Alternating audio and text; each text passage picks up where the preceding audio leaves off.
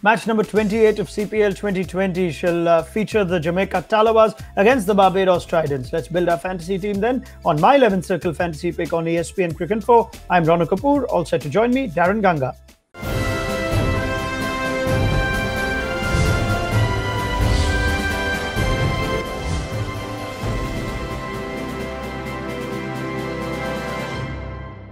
Right, let's go to our pro tip for this one. It's been a disappointing season for the Barbados Tridents. Still a semi-final to look forward to for the Talawas. And as we look at our pro tip, it suggests that if Mujeeb Rahman isn't available, then Sandeep Lamichhane becomes a captain option. And you could also go with the informed Glenn Phillips as your vice-captain. Also, if Rashid Khan isn't available, then Mitchell Santner is an alternative value pick. Let's get Darren's thoughts on that. Darren, what do you make of our pro tip? Well, I think you're right. You just never know which player will get the opportunity. Most of the Tridents, they might just give opportunities for guys who have not had a chance to play all season, haven't been knocked out of the semi-finals in the last match. For the Talawas, it's been an interesting journey for them. Some bizarre matches. They've struggled a bit with their batting. They've been heavily reliant on Glenn Phillips, Andre Russell. So I'm not quite sure if they might try Nicholas Curtin, another option in their batting lineup, to see if they can get their best 11 for that semi-final match. So it all depends on the availability. Some teams might just keep some of their players as secrets for the semi-finals. It's all about the gamesmanship before the do-or-die semi-final matches. Quick reminder on the My 11 Circle Fantasy app, 100 credits for every user to pick their fantasy team. 4 categories of players to choose from: batsmen, bowlers, wicket keepers, and all-rounders. You can pick a maximum of 7 players from one team in any particular matchup, and you've got every player's individual credit value listed on the app. Remember, apart from the 11, you can also pick 4 substitutes, and we'll help you pick those towards the end of this episode. Let's go to our top recommendations. Among our captain choices is Mujeeb Rahman. The Afghan spinner continues to thrive this CPL. The sort of numbers he's shown, in spite of bowling in the power play with the new ball, have been nothing short of incredible. 13 strikes in 8 matches, an average of under 11, an economy rate of under 5. It's been Mujeeb's season with the ball. Don't look beyond him for captain if he plays. Sandeep Lamichhane features as our vice-captain, 10 wickets in 7 innings, 3 less than Mujeeb, but an economy rate as impressive, under 5 again. So Tridents have struggled to get 3 successive sub-100 totals and just haven't found a way past spin, which makes someone like Sandeep Lamichhane a prime prospect. If Mujeeb doesn't get you, perhaps Sandeep Lamichhane's shot certainly will.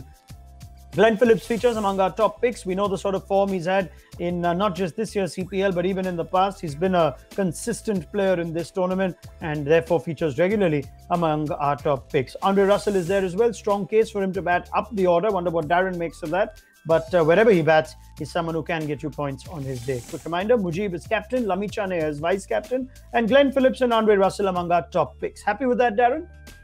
No surprises there that all 4 players come from the Jamaica Talawas, an indication as to how horrible the Tridents have been as a team, not being able to win consistently.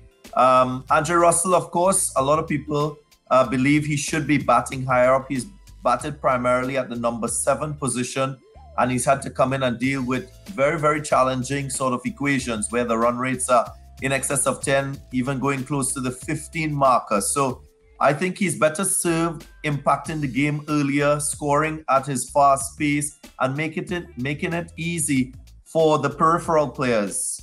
These 2 teams, they require the local players to step forward. If you look at what's been happening, more so for the Talawas, they need the likes of Jermaine Blackwood and Nkrumah Bonner, even the captain Rahman to add to the brilliance that we've seen from these 4 players. So that to me will be significant if the Talawas are to go deep in this tournament.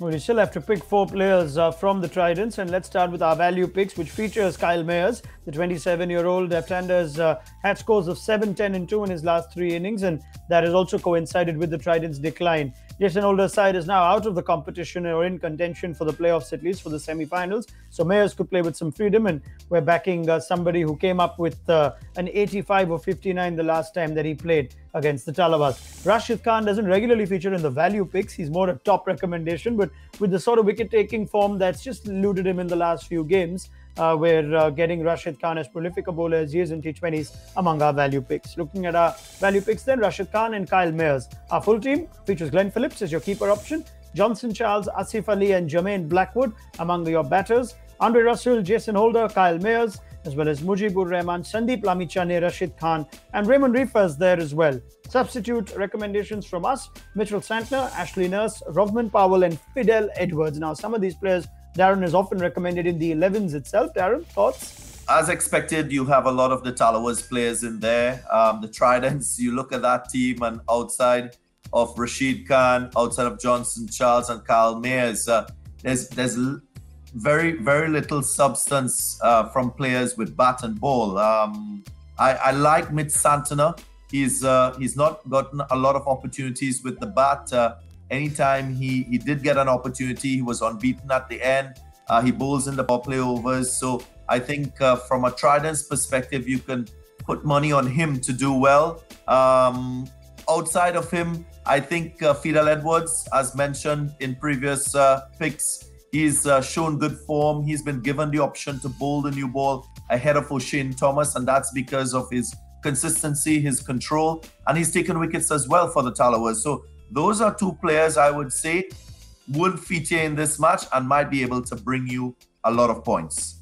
Darren Ganga, always a pleasure. Thank you very much. More from you as we approach the semi-finals of CPL 2020. Don't forget to look at the playing 11s and only then confirm your fantasy team. And we'll be back with plenty more expert opinion, analysis and data that helps you build your fantasy team on My 11 Circle Fantasy Pick on ESPNcricinfo.